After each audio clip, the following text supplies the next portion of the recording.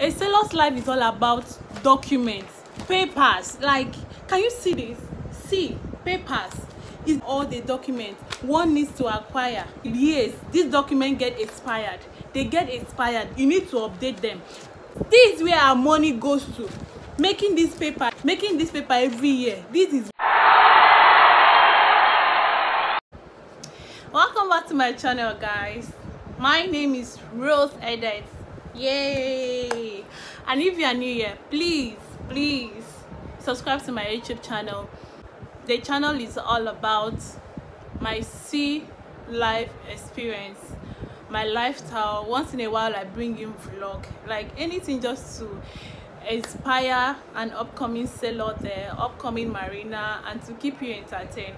Few weeks ago I dropped part 1 of this video, and I realized that I just checked few weeks back, and I realized that this video have topped all my videos so far, and I really appreciate you guys. For those that have watched that video, I really appreciate you guys. Thank you so much.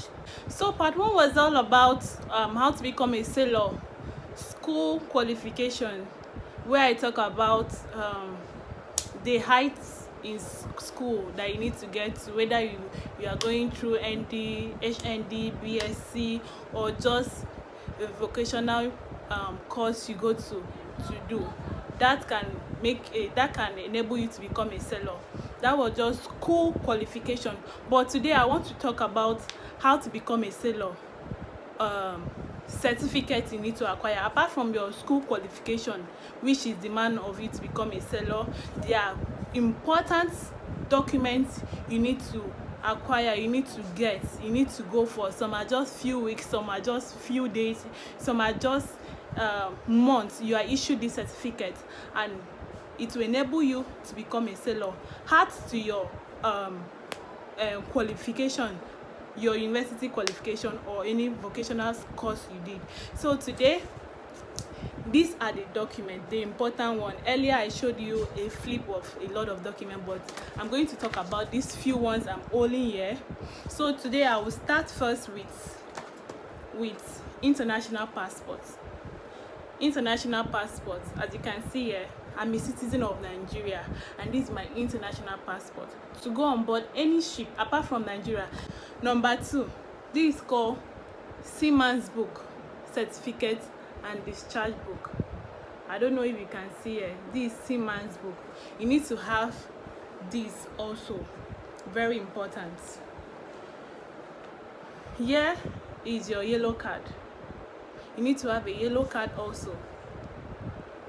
Yeah, yellow card is also very important. So I told you part 1 was about your qualification. So far I'm able to have an ND qualification. So your qualification is important. That was the part 1 of this video.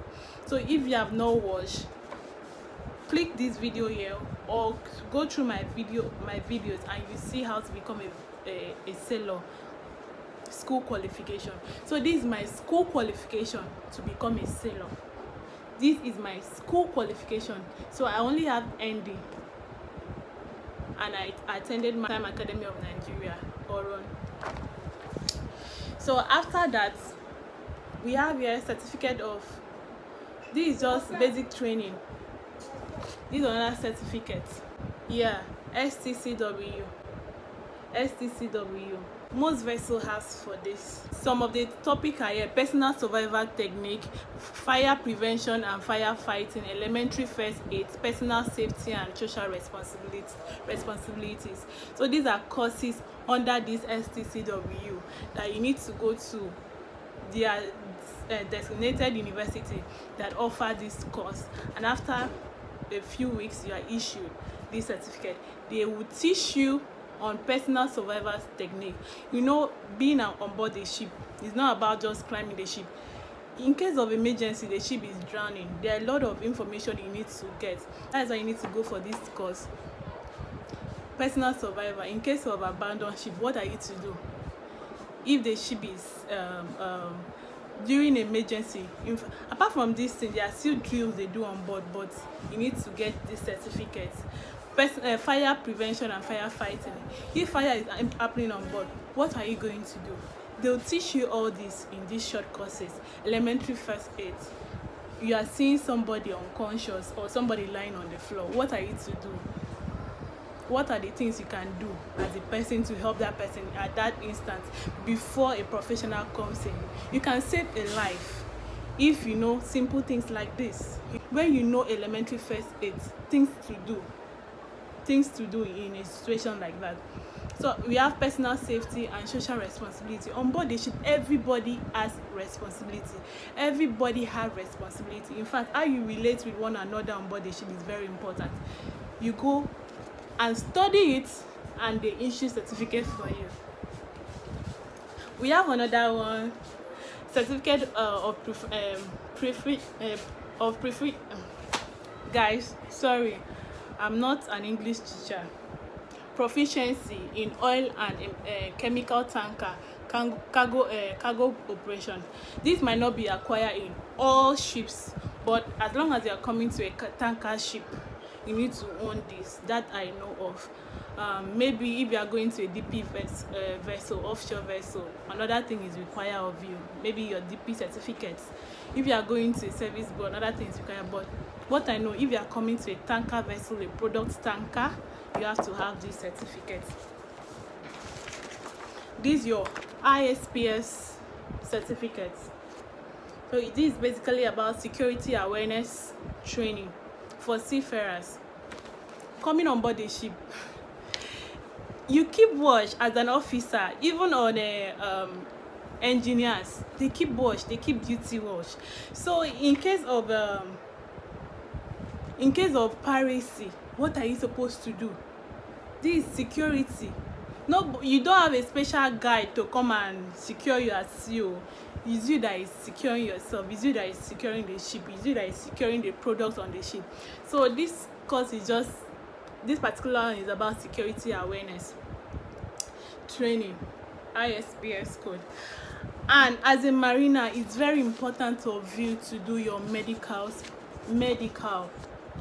You need to be fine fitted to climb a ship. They need to conduct every test every test on you. They need to conduct it. It's issued by NIMASA. First of all, you'll be sent to a particular hospital. NIMASA has assigned specific hospital to do this test, to run this test for every seafarer. So you will just find one around you or the one your company allowed, and go and do this test. If you are not fine fit, you are not going the ship. You cannot be asthmatic patients and the next thing you are walking, you're falling down. It's not allowed. So you need to be very fit to go on board a ship, guys. There are other documents, or yes, other documents you can have to go on board a ship, depending on the type of ship you're going to. We have tanker, we have product tanker, we have chemical tanker, we have cargo ship, we have ro-ro ship, we have yachts, we have smaller boats. Depending on where you're working, there are a lot of documents that is required of you before you can board the ship, apart from your normal school qualification. Please note that all the mentioned documents is required of a cadet. Any other rank might require you to add more documents or taking out some. So guys, I believe this was helpful to someone. I believe you've learned something, and please subscribe to this YouTube channel for more. This just like a token of encouragement for me. If I see someone watching this video and I've learned one thing or the other, and at the end of the day they like my video or they subscribe, I feel like I'm doing something there. I feel like I'm helping someone there. So it's just encouragement for me. That's the only thing you can do for me. I'm not asking for your money. I'm just asking you to like, and I feel like I've done something there to help somebody, and someone has acknowledged that. So guys, thank you very much for watching this video. See you in my next video. Don't forget to comment. Ask me any question you have to ask. Yes, if I don't know, I will tell you. It's as simple as that. But I will try my very best to answer your question. Bye.